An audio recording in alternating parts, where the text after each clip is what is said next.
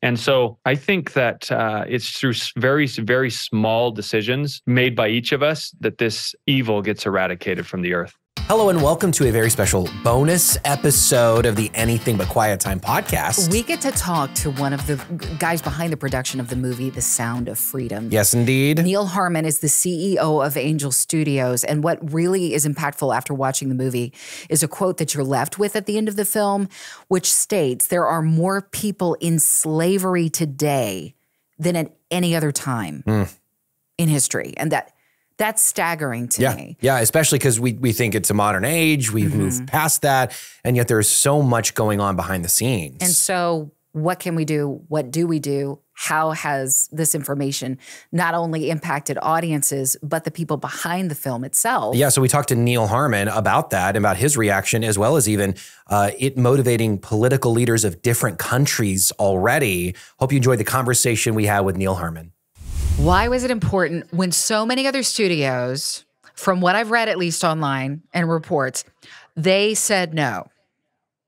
And you guys said yes. Why was this important for you? I was talking to a studio executive from Lionsgate that said that they looked at this film and they wanted to distribute it, but they didn't know how because they distribute their films through influencers, through the news, through celebrities and other people who are important in society. And they didn't see a path to get all these influencers on board around this topic because it's such a difficult topic. And this executive said to me when Angel Studios signed Sound of Freedom, this is perfect because Angel Studios is a studio that's direct with the people. Like the people are the supporters. Angel Studios is named after the people. And so we don't have to deal with all the influencers and the decision makers of society. We just work directly with the people.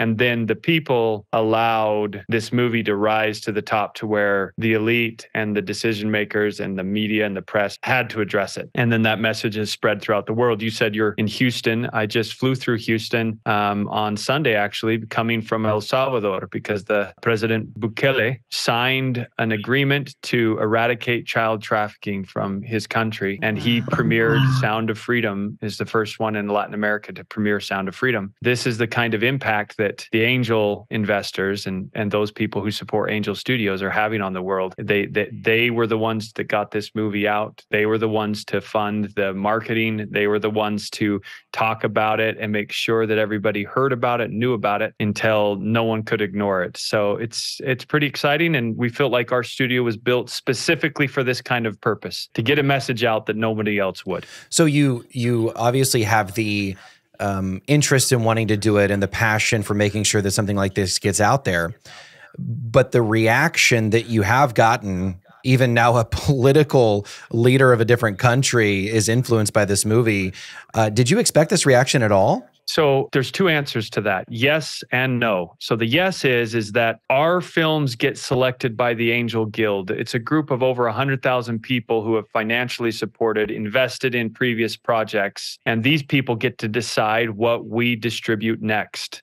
We don't have that control here at Angel Studios. The executives don't. We're replacing the Hollywood gatekeepers with the people. A random sample of these people watched Sound of Freedom, and the score was so high, we knew that the angel community would get behind this film. And we knew that there would be a big showing on July 4th for this film. Now, it would take more than the angel community to reach the world. So the surprise to us was how big the global conversation became around Sound of Freedom and how fast that happened. It blew us away how big this became and how fast it got there. So I would say I wasn't surprised by the angel community's reaction. I was surprised at how much of the global conversation centered around this film in the month of July. And how much people are willing to talk about it.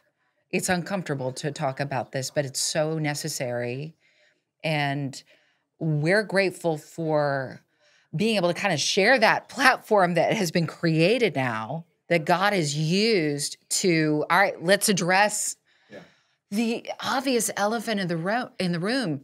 It's interesting that this has gotten, speaking of political, so much drama attached to it through press, and people bring up conspiracy conspiracy stuff. And a direct quote, I think, from The Guardian was paranoid story, which is bananas because this is a true story. But I loved how Caviezel addressed us at the very end of the film and how you guys were allowing us to be able to pay this forward for people who might not be able to afford the ticket. And I'm not, spoiler alert for anybody who hasn't seen the movie, I'm not ruining anything.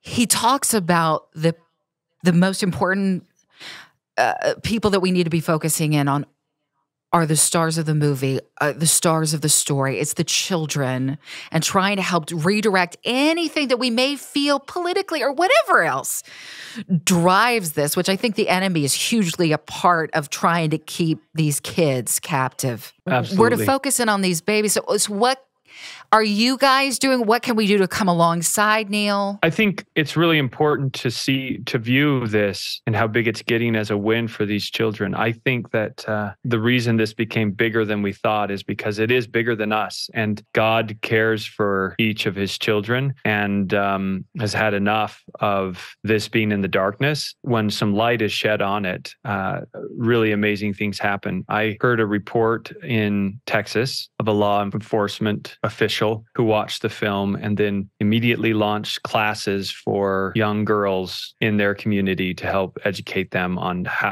because modern trafficking is actually way more sophisticated than even the film. The film shows an abduction, but today this happens through social media, it happens through the web, it happens through bullying. There are ways, and it can happen very close to home, but for people that you actually know. And so this lady, she watched the film, she started classes in her community. She's raised funds so that anyone in their community can watch the movie, and done a number of other things because they just are personally taking it into their hands that they're going to eradicate child trafficking in that community. President Bukele wanting to premiere the film, and apparently the president of Ecuador and I think Costa Rica and other Latin American countries are jumping on board. This impacts them greatly. The children that went missing on the border, a large percent of those children were from Central America. And so this is impacting them so much. From our perspective, our job at Angel Studios is just to build awareness. That's what our job is to build awareness.